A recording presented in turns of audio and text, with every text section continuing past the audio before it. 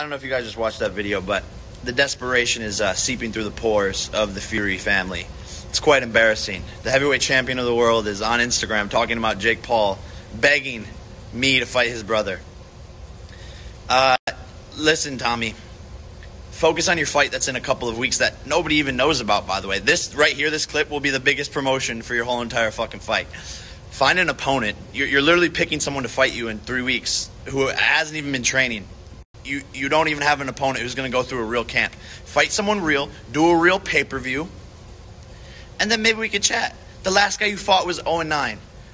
The people you fought total have a combined record of 15 wins and 250 losses. You come looking for me in Miami to try and find me in a gym. You know damn well I'm not in Miami. I'm in Puerto Rico. If you want to pull up here, I will gladly beat the fuck out of you. Until then, just leave Shaq out of this. I already knocked out an NBA player, so leave Shaq out of this. You guys are desperate. Tommy, you fight for $100,000. You have some ladders to climb to get onto my level, unfortunately, my friend. I'm not talking about this anymore. Peace out. Fuck you guys. And one last thing, Tommy. You should be more worried about your girl sliding into a bunch of dudes' DMs than you should be about fighting me. Sheesh.